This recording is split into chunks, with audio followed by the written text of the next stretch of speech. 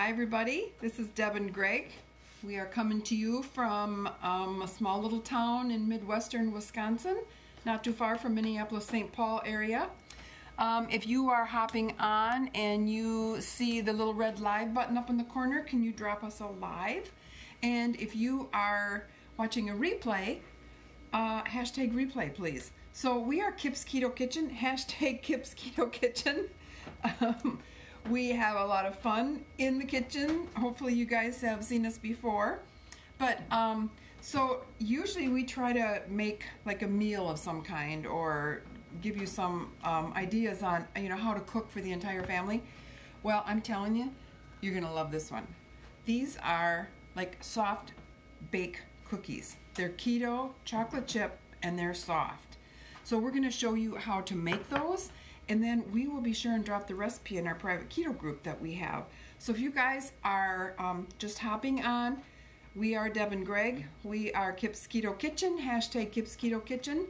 Can you let us know if you can see kind of our work surface here? Just give me a yes or a thumbs up or something. We've had a couple comments in some of our last lives that, what? Well, I'm moving over so it gets in the screen.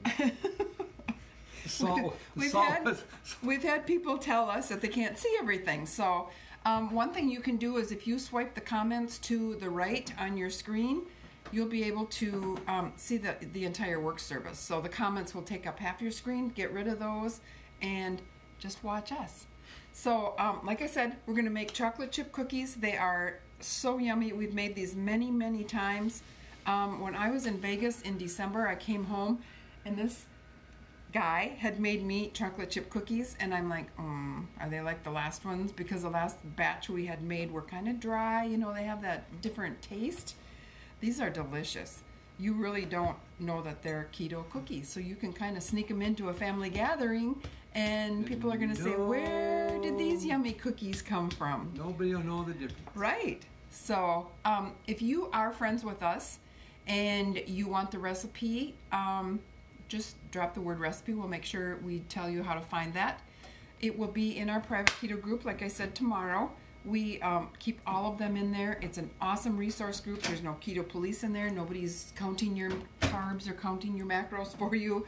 We're just coaching you on how to be successful in your keto journey. Greg and I have been on this journey for almost a year already. We've done really well. I don't have the picture right here, but I'll go get our picture so you can see what we looked like when we started a year ago, and you'll kind of see the difference for us. So thank you all for hopping on. I'm going to kind of turn this over to Greg because I've never made these. He does. I love to bake. I really do. I used to bake a lot, but he's kind of taken over my kitchen since he retired before me. So I'm going to let him do that. Baby. I'm more of a senior citizen than she is. Okay, these are really great cookies, and I enjoy. So first of all, you start out with a half a cup of butter, which is basically one stick. Mm-hmm. Basically, one stick of butter, and you're gonna melt that. You can do it in a saucepan in the microwave. In the meantime, while that's going there, I have a cup and a half of almond flour, which I'm going to put in. Almond flour in the refrigerator. And the almond flour, once you open it up, is supposed to be kind of kept in the refrigerator. Then we're going to have a fourth a teaspoon of salt. When I get my dry stuff, I like to put it in there. And then we got a half a teaspoon of baking powder. I like to kind of mix that in with oil before I put it in with the wet stuff. And then a half a teaspoon of, what would you call it again? Xanthan gum. And that goes in there. Okay, them three are right there. Okay. Then we'll mix that up a little bit. I'll check my butter to see if that's melted enough. Okay, then we'll take the butter out. Let's see. Yeah, getting there. All right. And to that, we are going to add a teaspoon of vanilla, mean, look at these guys. Look at the center of this, how moist it is. That's you know, a lot of times when you're making cookies, they're not that nice and moist in the middle, but these are just delicious. As I stand here and eat while he bakes. I'm working here. Oh, sorry. Okay, there. Did you tell him why you have to keep the almond flour in the refrigerator? No. Do you and know then why? you put in one egg. You know why? Put in one egg. Okay. That goes in there.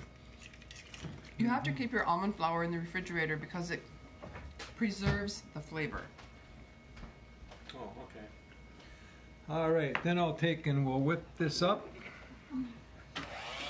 I'll mix the egg and the butter.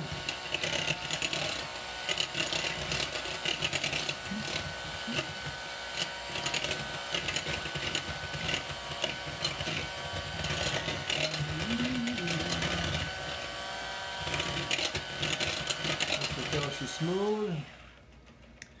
And then we're going to take 3/4 cup of sweetener here. It's not sugar, we use stevia, but you can use whatever you prefer.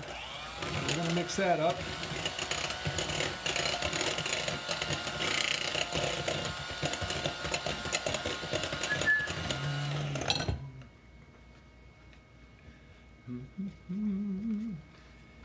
That all mixed up together. Make sure it's well mixed, it says. We got to have it well mixed.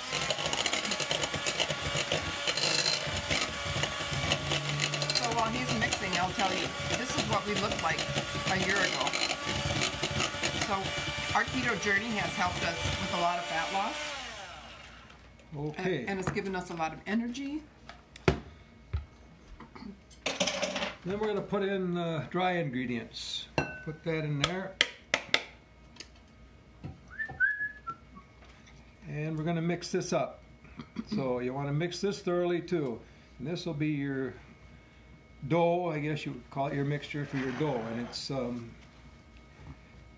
want to get that well mixed. And then, after we get this mixed, see, it's really quite easy. So if you ever get the urge for chocolate chip cookies some night, you can whip these up in little or no time. It takes about, like you say, I'm getting this done in about 10 minutes, and they cook for about 10 minutes. And they really are good when they come out of the oven. It's still a little bit warm. So, Got a lump in there. there you go. No. Got a lump in there. I thought I saw a lump of flour or something in there. No, Oh. You're seeing things. Okay. All right, once you get this all mixed up, and we don't want to mix. Like the other night, we forgot the eggs in the pockets. Yeah. Well, it would be a darn shame if I forgot the doggone chocolate chips, which is 3/4 cup. That goes in there. And you're using sugar-free, so Sugar-free, Lily's makes a really good chocolate chip. We also have used like Giardello's, right? Is that Giardello? Yeah. We've used those in the past because they are They're low carb. they're low carb, but they're also almost pure cacao. So, and that's really what you want to look for. So Annalise says it's almost time for Valentine Day aprons. We were just talking about that today. We said we're going to have to get some new aprons. But you know what? We're still in Wisconsin, and it's, what, minus... Oh, it's chilly out there tonight, folks. It's 1 degree right now, but it was -8 when I got up this morning. So And there it is. It's all mixed up. And then... let me help you. I'm your assistant. You want to make the balls? No, I'll let you do All right, those. so you take one of these, and it says it makes 12, but we got one that's this size and one that's bigger. So the bigger one would give you less. This will give you, basically, I think we've gotten 16 or something 16. here. So you put these on, and it says that they'll, if you put them in the oven and they don't kind of flatten out, halfway through you can kind of push them down with a fork. 'Cause I've had them where they've come out, you know, and they're not flat like this. They're a little more like a ball, which they're just as good no matter how you want to make them. So. Oh my gosh, it's 81 degrees. Where in Florida? Oh my gosh. My sister lives down in Cooper City, between Fort Lauderdale and Miami. And she calls me all the time. And how's the weather up there? Cold. We're in Wisconsin. She says, come on down. I said, oh yeah, I will. So if you guys are looking for the recipe, like I said, we keep them all in the in our private keto group. So if we're not friends, send me a friend request, and I will make sure that I can get you invited into the group. Just send me a friend request, and then send me a message that says recipe please or something. Facebook gets a little funny when I get too many friend requests, and then I respond back to you guys, and then I kind of get put in Facebook jail. So it works out really well if you guys send me the request and then just drop me a message quick that says recipe, and we can get you invited. But there's so many other resources in that group too. It's not just I mean, we've got videos from some of our supporting doctors. We've got, I mean, there's just all kinds of stuff in there. So I should move over so you can mash these down a little bit, or? Yeah, I'm going to basically flatten them a little bit, and then they'll come out, because I tried this recipe before. Like I said, they come out. If you want them, you know, about this big around and about that thick, you can just leave them. When you get the recipe, they tell you if you have too much flour or not enough of stuff or whatever, that they will be a little bit more full. So, but I made some earlier, and I noticed that if I just pat them down just a little bit, they seem to come out just a little bit better as far as looking like they're supposed to. Of course, they'll still be just as good. And there we go. They go in the oven for 10 minutes, and we'll have some more fresh cookies. I gotta see who's on here, what they're asking. Recipe. Hi, Kristen. We will, if you want to send me a friend request and just send me a message that says recipe, I'll make sure that I get you into our private group where we keep all the recipes. Who else? Tiffany, hi. Yes, I'll make sure you get the recipe. Judy is looking for the recipe. You guys, this is really, it really is super good. So, like I said, if we are not friends, send me a friend request, and I'll make sure I get you invited into the group. If you let me know too what stage of keto you're in, because like I said, we've been doing it for a year. Some of you who are just hopping on. Here's our picture. This is what we looked like a year ago. And that was a year ago in December. And then we started in February. We started the keto lifestyle, and it's been life-changing for us. We have better mood, better focus, better energy. We have a little 2-year-old grandson who comes and stays here with us on Mondays. And pretty soon his little sister's going to be coming, and she's going to be, what, 12 weeks maybe? Yep.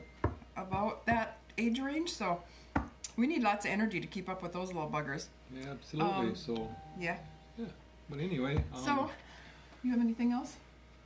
No, I just, like I said, we've been in this keto, and we always have an annual thrift sale in Elk Mountain every year where you can go out there in the hotel. And I'm going to be getting a lot of 38-inch pants are going out the door because I'm down to 35-inch now. So I've lost the inches, I've lost pounds, I've got more energy, I got more focus. I said, life is great when you feel good. You got energy. Life is wonderful. It is. So, and that's one thing I want to tell people. If you're just starting out too, don't be discouraged in the beginning, because I know it seems like it can be confusing and a little bit overwhelming. Just trust the process, because our bodies they know what we need. And when we take that glucose out of our system and we start feeding it the fats, it wants to run on the fat, and our cells run a lot better on that fat. We're seeing studies now where athletes are actually performing better running on a keto lifestyle. So, don't give up. Just ask for help, because there are a lot of people who are willing to help. We're so passionate about it that we really want to see people succeed. So, and it doesn't happen overnight. Over a period of time. It's not magic. There's no magic pill out there, or magic anything for any kind of a diet. I mean, I've tried Oh my God, how many have I tried? And the thousands of dollars I've spent. Been there with her, everyone. Yes. You know, I would drink all the shakes and he would cook all the meals, and I would lose the weight, and then as soon as I went off the program and said, okay, I'm not paying for that anymore, I would gain the weight back again. But this time around, it's truly a lifestyle change, and we're pretty happy about it. So thank you so much, everybody, for hopping on. I just want to make sure I catch a few more people here. Hi, Debbie. Yes, okay, you sent both. Thank you so much. Stephanie, hi. Donna, hi for hopping on. And you guys, I want to tell you thank you very much for taking some time out. I know everybody is so stinking busy, and just to take a few minutes out, you know, on Tuesdays and Thursdays when we have our Keto Kitchen, and join us and let us be ridiculous people in front of the camera and try to teach you something. We certainly appreciate it. Like I said, like Greg said, Tuesday night. Yeah, Tuesday night. Snowman. Tuesday night we made the breakfast pockets. I scrambled up the eggs. They were beautiful because I put cheese and heavy whipping cream in them, and we forgot to put them in. But we ate them for supper afterwards, so it was fine. We put them in 2 of them after supper. We did, yeah. Oh, that's, honey, that's honest, because, I mean, that's great. She said she's been on it for 2 months and she lost 21 pounds. That's amazing. Wow. That is great. Great. So, just great. Somebody on from Scotland. Love that. So you guys all have a wonderful evening, whatever time it is where you are. It's certainly not evening anymore. It's probably morning. I don't know, in Scotland. We're getting 6 to 8 inches of snow here tomorrow through Saturday. So we might get bored and hop on again this weekend just to show you how to make some, I don't know, fat bombs or something. You guys like fat bombs? No, we're not making snow angels. No, we're not making snow angels. No, I'm not making snow angels. No. Maybe fat bombs. How about that? So we love you guys. Thanks so much for hopping on, and we'll see you next Tuesday.